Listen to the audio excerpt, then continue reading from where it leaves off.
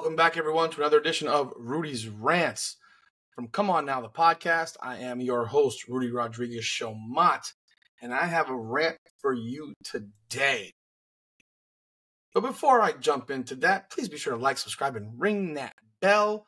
Share our content, like, comment. The comments are the lifeblood of this channel. So we want that like, hit that comment. Whatever you got to do to help us push through this algorithm. We're doing great right now. We're continuing to grow. We're almost hitting 1 million views in 6 months, which is really amazing in our opinion. We love it. We're very excited. But we got to keep doing more. We got to keep doing more and more and more and bringing more and more content on a day-to-day basis. Can't wait for football to start as well at the end of this month because I love college football. So I'm going to be talking lots of college football. I can promise you that.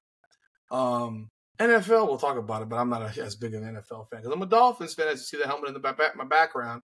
So, yeah, the Dolphins are always a massive disappointment. They'll start off pretty decently probably, and then they'll fall apart in the month of December and give me the typical December birthday present, since my birthday is in December, the December disappointment because we do that almost every year. That said, let's jump right in. That was about a week ago. Elle Duncan had jumped on and criticized Sheryl Swoopes, which was very exciting to see because it showed a backbone of not just running with what is being done at ESPN and the narratives that have been pushed. She criticized her, which was wonderful. But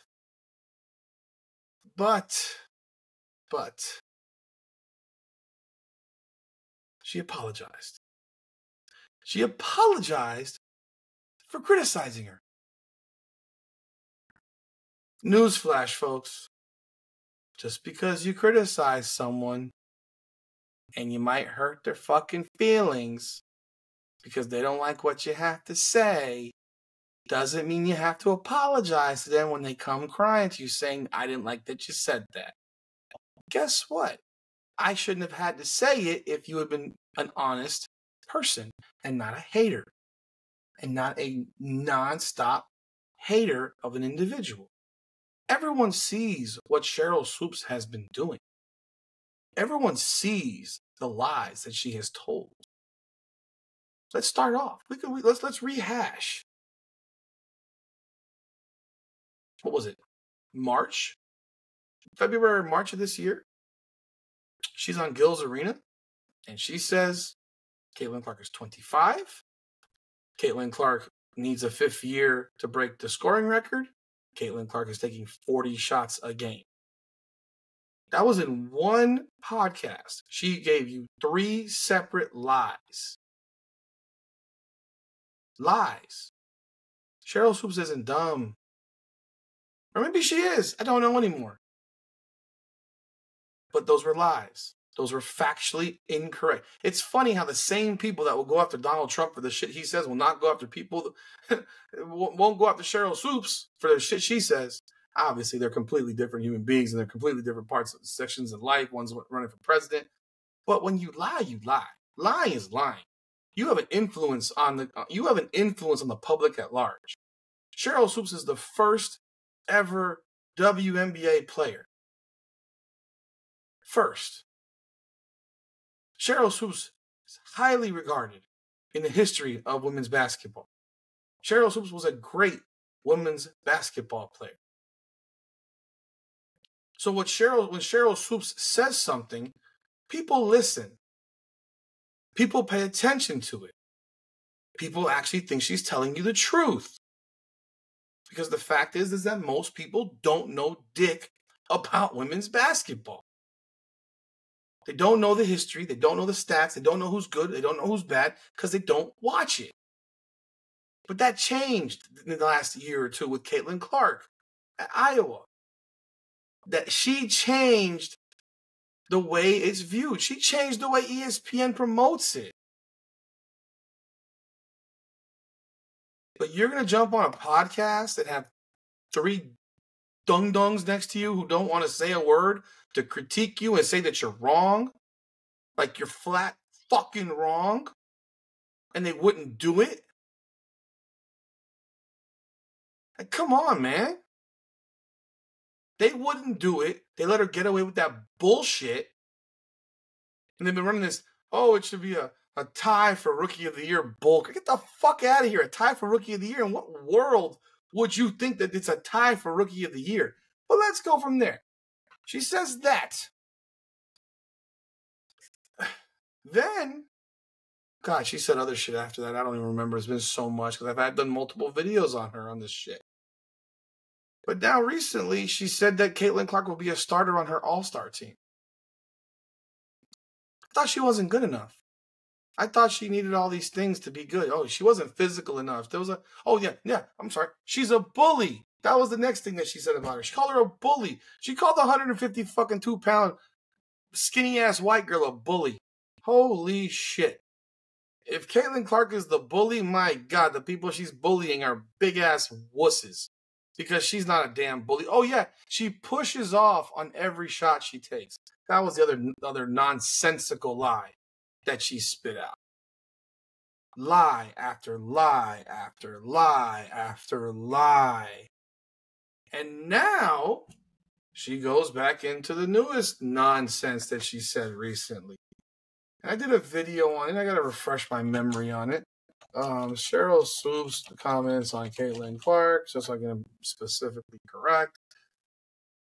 Oh my word. What did she say this time? I forgot. I should have been prepared. That's my bad. I apologize, folks. Oh yeah. This time it was that Angel Reese is the Rookie of the Year because the Indiana Fever would make the playoffs without Caitlin Clark. And that the Chicago Sky would not make the playoffs without Angel Reese. And then it was also that that Katie Lou Samuelson was more valuable to the Indiana Fever than Caitlin Clark. Are we serious? Is this for real? I mean, is this for real? We know it can't possibly be for real. But that's what she said. And anyone with sense knows that the Indiana Fever might not have 4 wins if it wasn't for Caitlin Clark. And they would not be making the playoffs. They wouldn't have a chance in shit of making the playoffs. She even said they have a better roster. No, they don't. No, they don't. The only 2 people that would start for Indiana, if you mix the 2 rosters together, would be Aaliyah Boston and Caitlin Clark. The other 3 positions would be Kennedy Carter, Angel Reese, and Camila Cardoso. So 3/5 of the starting lineup, if you put those teams together, would be members of the Chicago Sky. Facts. Facts suck. So Swoop says all this, and I'm going to pop open this video. They're out here dominating. Now, someone did take a loss in the basketball world this week, though, and I love her, but she's wrong here. Sheryl Swoopes, former WNBA player, we all know that, current host of Queen of the Court podcast. She had some thoughts. She's had some thoughts previously about Caitlin.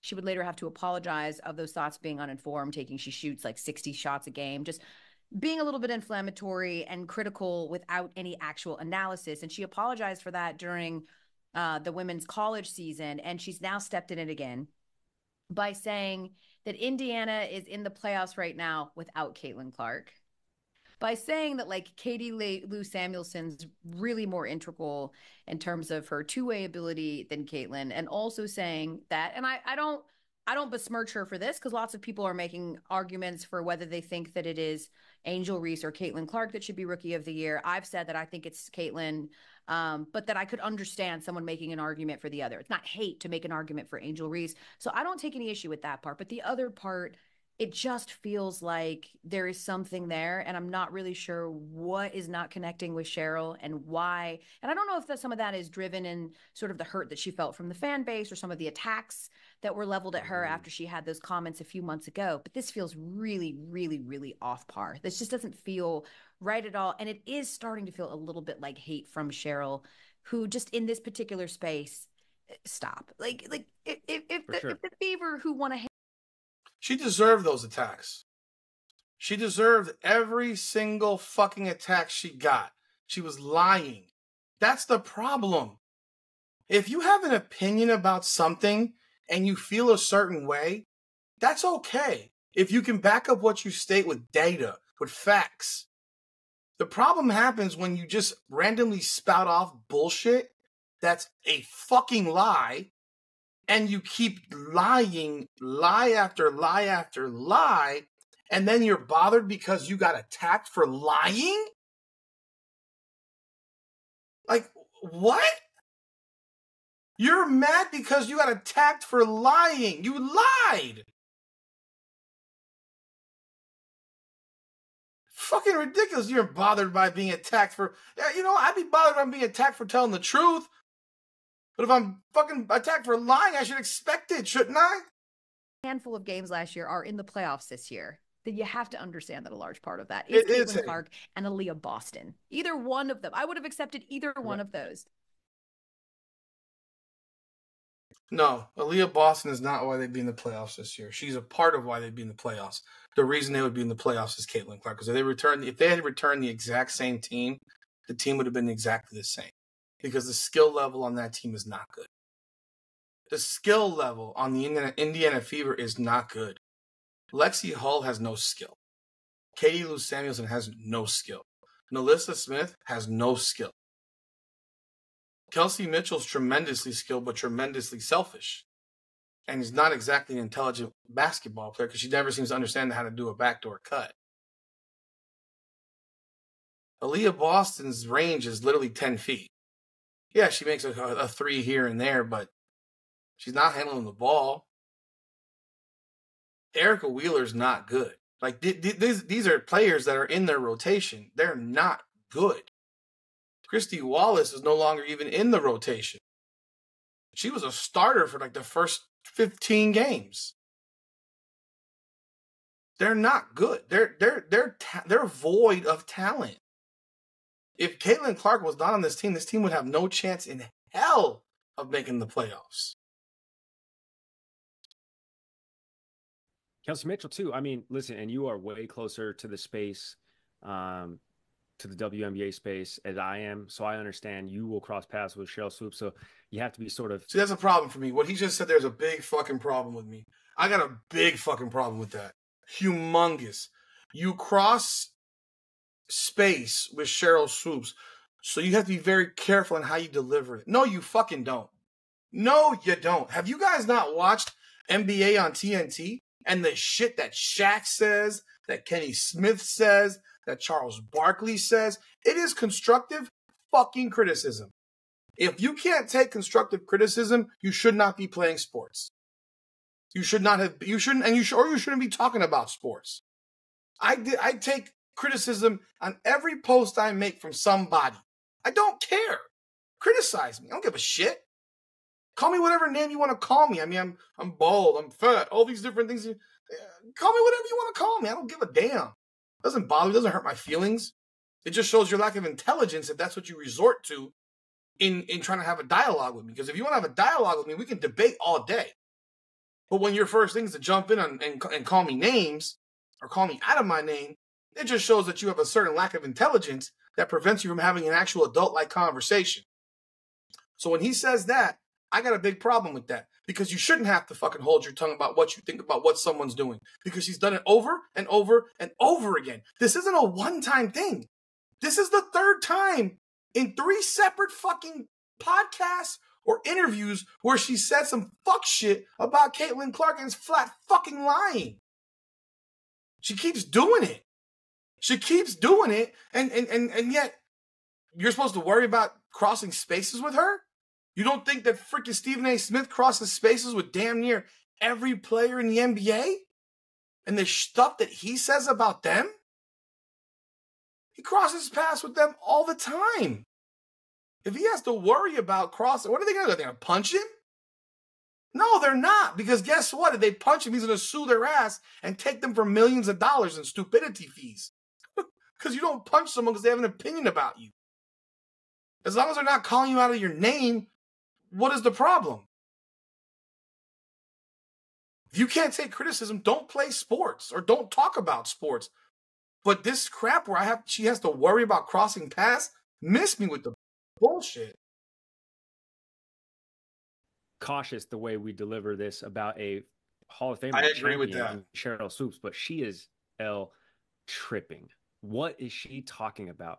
The Indiana Fever won 13 games last year, and they were an 11 seed, or they finished 10th out of 12 teams. Right now, they are an 8 seed. They're actually the 7 seed. They're not the 8 seed. They're the 7 seed. So they're actually 3 spots ahead of where they were last year. They're actually 3 or 4 wins ahead of where they were last year. This year, they're probably going to finish with 20 wins.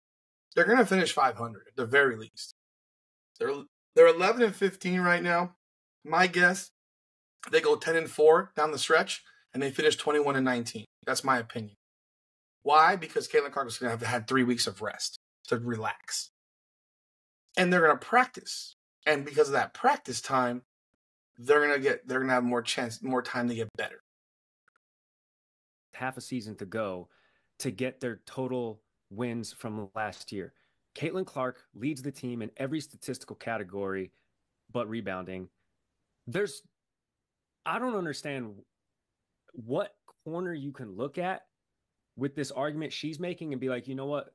There's some validity there. That's insane. You could make the argument that the Chicago Sky are worse than they were last year. The Chicago Sky is a worse team this year That's crazy. than it was last year. That's a fact. So anyway, it's not an opinion. Compartmentalized. That's the problem that people have. It's not a fucking opinion. It's a fact. Angel Reese, Caitlin Clark. They won 18 games last year.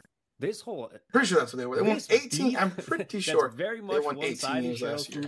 To Caitlin Clark is insane, dude.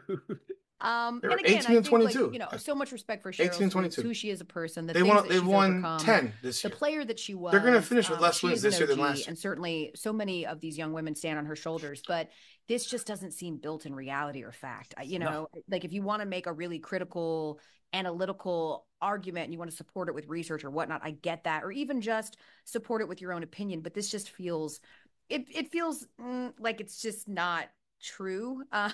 It just feels like you're intentionally trying to minimize who she is. And okay, I'm gonna stop it right there. I don't care anymore. Like that's I'm done with that. The point being, end of the day, Elle Duncan apologized for those comments. Why are you apologizing? What is going on here that you're apologizing? I don't get it. You're an anchor on. She didn't badmouth. Elle Duncan did not say anything wrong there. Nothing. But she just bent over and took it. Because Sheryl Swoopes probably sent her a text.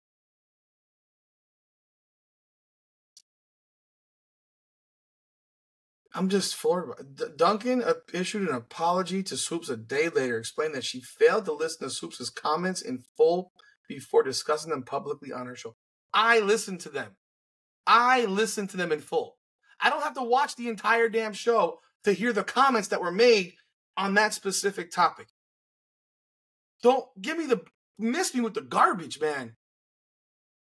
I did the thing that you aren't supposed to do. I reacted to Sheryl Swoopes' comments about Caitlin Clark based on quotes pulled for me by producers in the rundown. Now, if you did that and you didn't actually listen to it at all, then yes, you have a problem. That's a mistake. That is a mistake.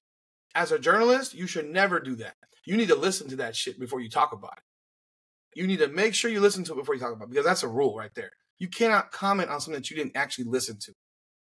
Don't rely on producers to provide you with quotes. I listened to the entire fucking thing. No. Swoopes said what she said. Swoopes said what she said. And it was some fuck shit. And then Duncan says I should have listened to the show as in Swoopes' podcast. The same thing I implored CC fans to do when they were attacking me a couple of months back for hating on her. I hate that I've sent more vitriol her direction, and I'm taking this big L. I texted Sheryl the same thing. I will do better. I'm sorry. Fuck that. I do not know what the fuck you're apologizing for.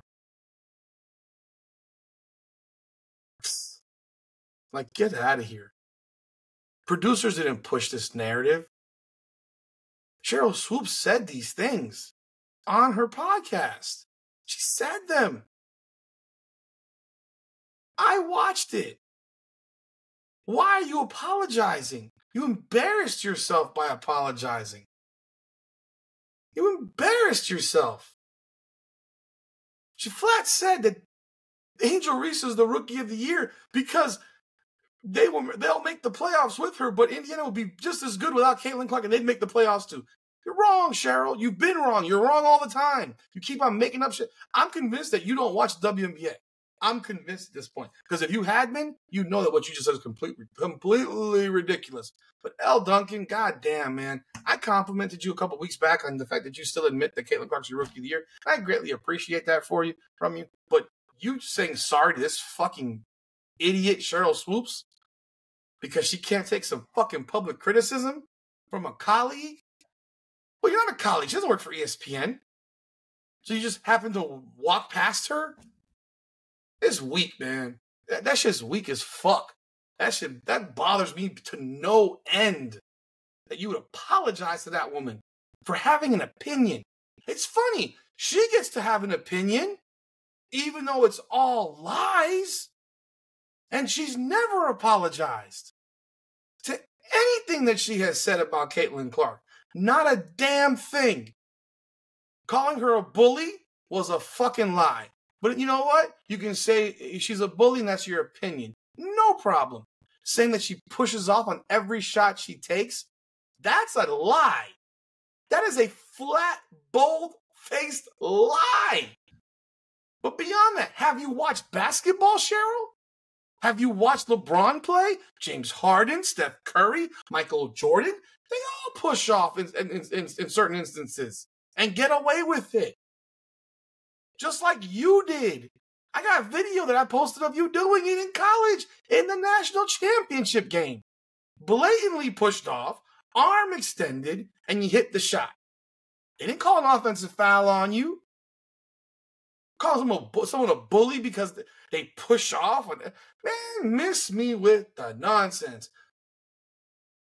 You got my opinion on this. Elle Duncan, you should never have apologized for this bullshit. And I hope to God that ESPN producers and executives didn't fucking reach out to her and tell her to apologize. Because if they did, that's disgraceful. I don't know why there is this narrative to push Angel Reese so hard and knock down everything Caitlin Clark does on this network. I don't know why. Because Caitlin Clark is why people are watching the network right now during baseball season. And I love baseball. But people don't watch baseball. Not like they used to. So what's filling our TV right now? Caitlin Clark is. That's all I got. Be sure to leave a comment. We love those comments. Like, subscribe, and follow. Ring that bell. Come on now.